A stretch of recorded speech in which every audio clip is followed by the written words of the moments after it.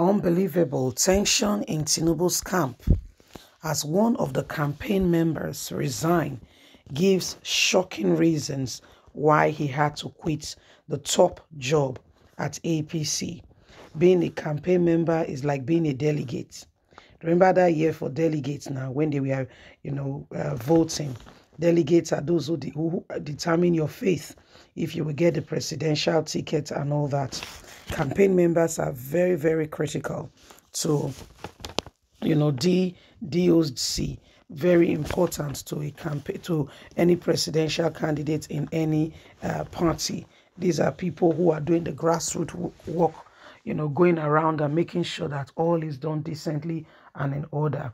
My dear, shocking news.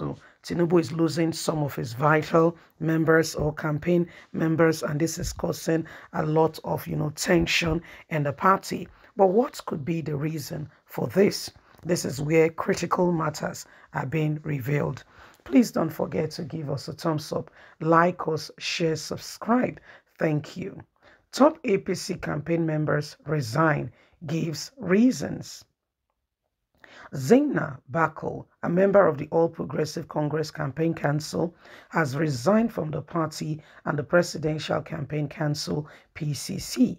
Politics Nigeria reports that in a recent letter addressed to James Falaki, Secretary, Presidential Campaign Council of APC, the Borno-born politician said one of the reasons for his exit from the APC is because of the inability of the party to present a credible candidate for Nigerians. My resignation applies to all APC Presidential Campaign Council Group and all other APC support group that is campaigning for His Excellency Asiwaju Ahmed Bola Tinubu and Kashim Shettima in the presidential election. I have been a loyal member from 2015 to date, with numerous contributions to the party, especially in 2019 presidential campaign. I am grateful to inform my former party and principal for my application, my appointment as a member of the committee, but I believe that national interest supersedes my personal interest, book says. I cannot allow what is currently going on. My conscience telling me this is absolutely wrong every single day. Trying to quiet it will mean me doing the wrong thing for myself, for my nation, and for the people around me. Currently, I am not in support of what APC stands for, especially with the presidential candidate that they have to present to the nation. I cannot sit back and allow such things to happen. If nobody will tell the truth, I know that my conscience will not lie to me. These are very critical days, and I will not want to be a contributing factor to what will destroy Nigeria and break the trust of the people. Many of us have been looked upon for truth to be revealed, especially those of us in politics. I do not want to break the trust of the people. I do not want to bring the people to a position where they can no longer be able to lift up their heads.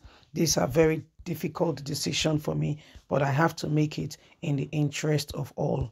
So my wonderful people, this is what is happening. The gentleman has come out to say that I am not comfortable.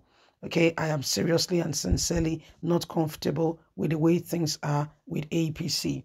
Hence, I need to say the truth, and I need to say it as I feel it, that the issue right here on ground do not quite line up with my values, and I do not see a reason why I should stay in a place that does not support my value and that does not, reveal to me what exactly, my input or what we need to do. So these are very critical matters, and every single one of us must begin to understand that we can actually and sincerely make a difference in all of this. So there is urgent need for every single person to begin to understand, okay, that, people know the truth, especially with the Muslim tickets, of APC. It does not quite go well with a lot of people. Some feel Tinubu had a choice. He chose to do what he's doing now. He had an opportunity to make a difference. It was his choice to pick whichever candidate he deemed fit.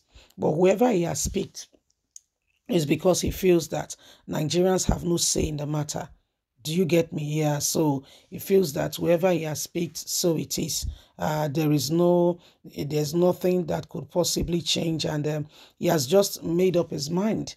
So whatever he gets is what he will get out of it, because the truth of the matter lies is that Nigerians, are the ones to determine who will become the president by their vote.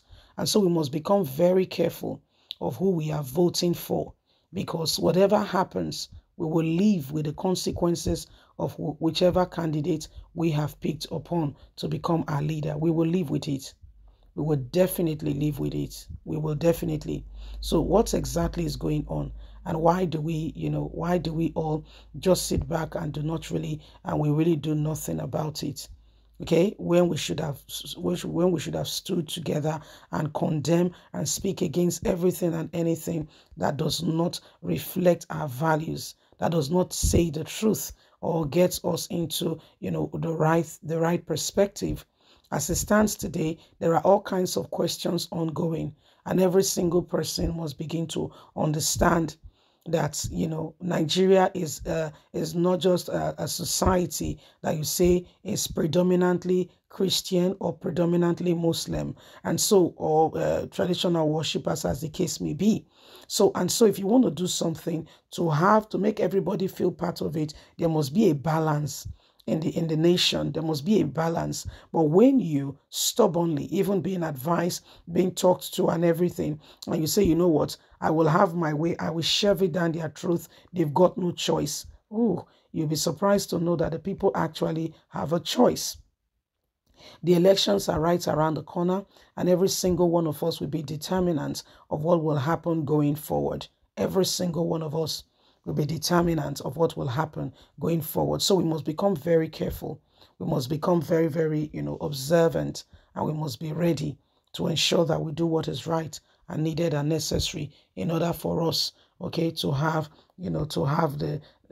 all that we need to do. It is a call for urgent attention and cannot be overemphasized or underestimated. We must all become very, very, conversant of the choices we are making, because the days upon us are days where truth must become part of our day. Bye for now.